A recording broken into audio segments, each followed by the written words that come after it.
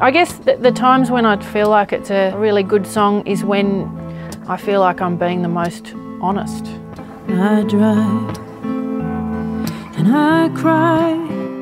She just writes from a very genuine, real place.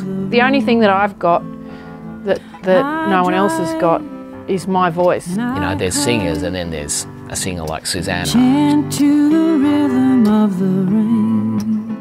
Most of my albums have just been a collection of songs, I've never sort of stuck to an idea like this before. She's dealing in subject matter on the record that's quite brave. I'm apologizing too. I didn't feel sort of brave enough to sort of tell people how I was feeling and sort of get help, I guess, because I felt like I was failing. It's almost taboo to talk about things like that.